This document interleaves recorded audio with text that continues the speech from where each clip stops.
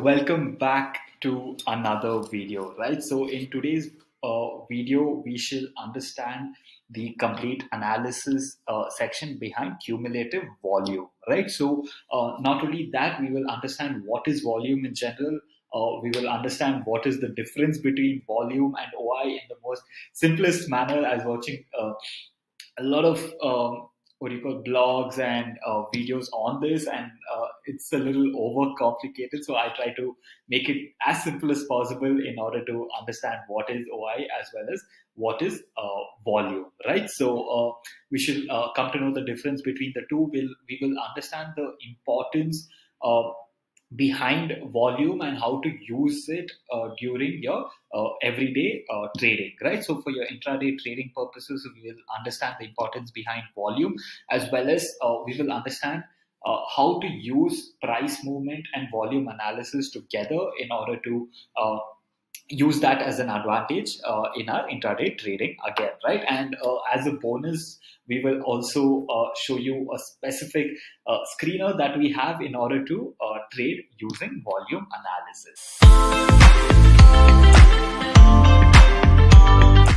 Quickly coming to cumulative volume itself. So this is one of our newest features on Stolo. So for those of you who have been using cumulative OI in our open interest section, that is right here, it is a very similar kind of analysis, right? So before we get into the cumulative volume change part, we should quickly understand what is volume and what is OI, right? We'll try and understand the difference in an as simple manner as possible.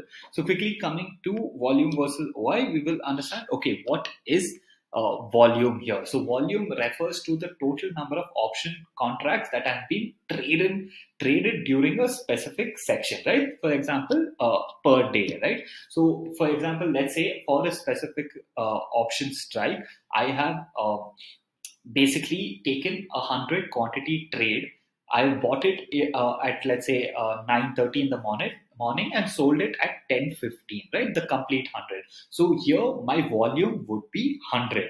And let's say again I have bought 50 more and I have sold 50 more at a later period of time. So total volume would now be 100 plus 50. That is nothing but 150, right? So that is volume. Coming to open interest represents the total number of outstanding option contracts for a particular strike, right? So open and outstanding contracts is nothing but the contracts that are open but not the trade has not been completed yet, right? For example, let's say now for a similar option strike, I have bought 100 quantity, right? Let's say at 9:30 I bought 100 quantity. At 10:50 I sold 50 quantity, right? So now my OI at 9:15 would be 100 as I've opened it at 100 quantity. At 10:15 when I sold 50 quantity, my total quantity in an open position would be only 50. So my OI would now be 50, right? So now my OI has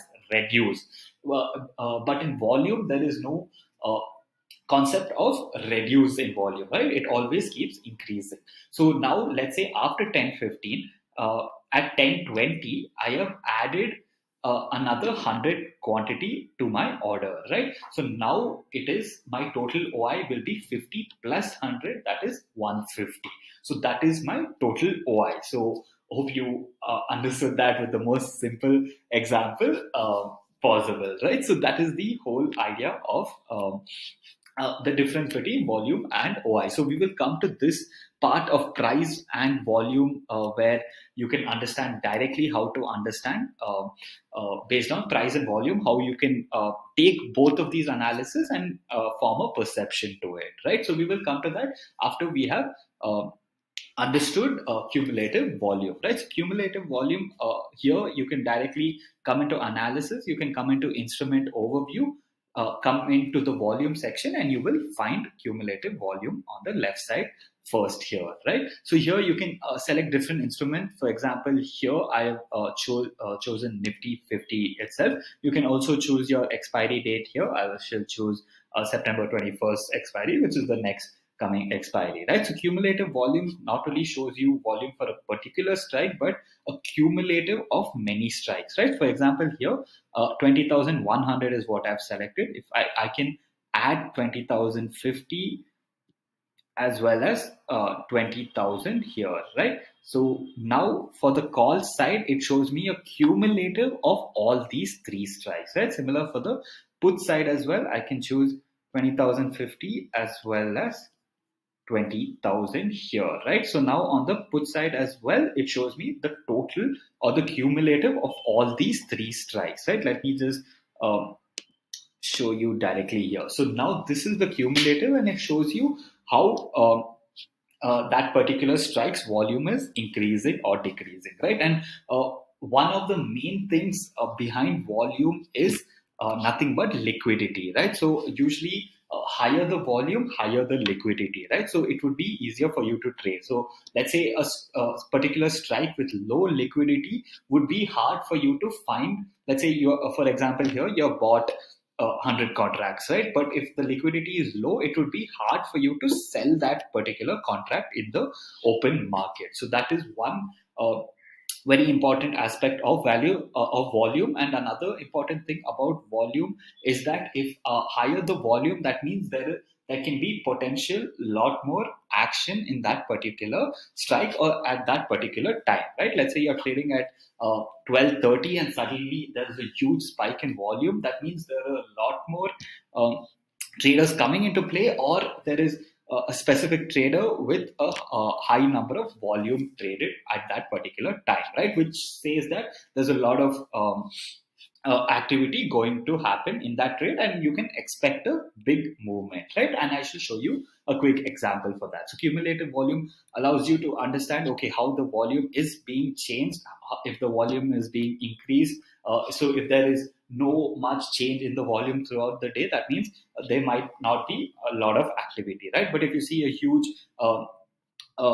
volume continuously being increased throughout the day, you can expect a lot of movement for that particular strike, right? For example, here 20,100, 20,050, 20,000, we see the volume gradually increasing throughout the day, right? And if you see a huge spike, you know that there can be a bigger movement for that particular day. So this you can manually refresh it here, and also if you want full screen, you can directly click on full screen so that it's a distraction view, free view, right? You can also add your PCR volume to get an idea of how the movement is happening, and also you can directly add your Nifty movement here, right? So that is cumulative volume.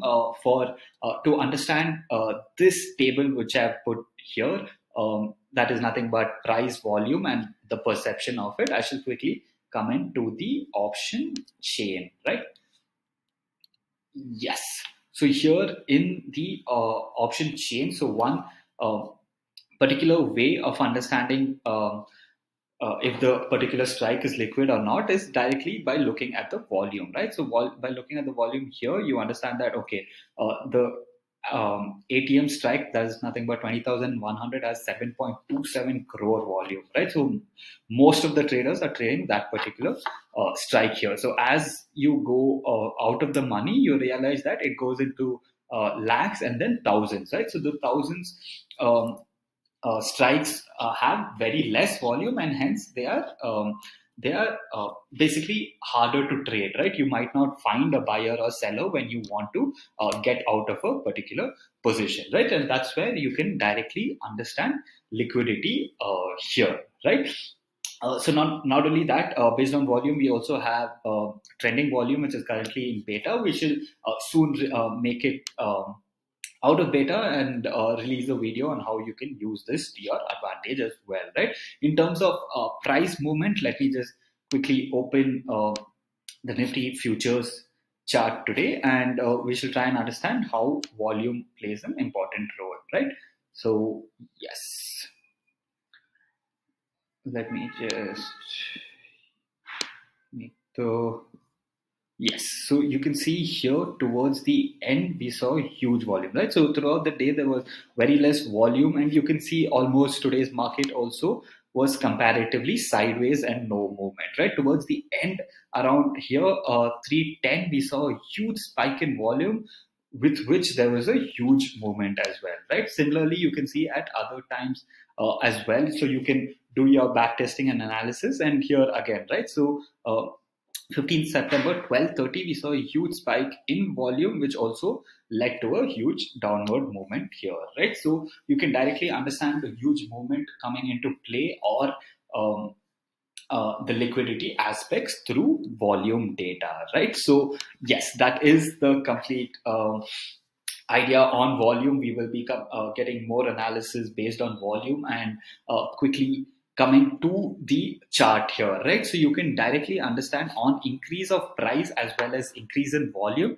a trader's perception would be that the particular strike or the particular equity FNO is bullish, right? Similarly, if the price is decreasing as well as volume is decreasing, you can understand that the bearish trend is probably coming to an end and it could go towards the bullish side, right? You can expect a reversal. Similarly, if price is decreasing but volume is increasing, it is very bearish, right? And other way around of increase in price whereas decrease in volume, it shows that bullish trend is probably coming to an end.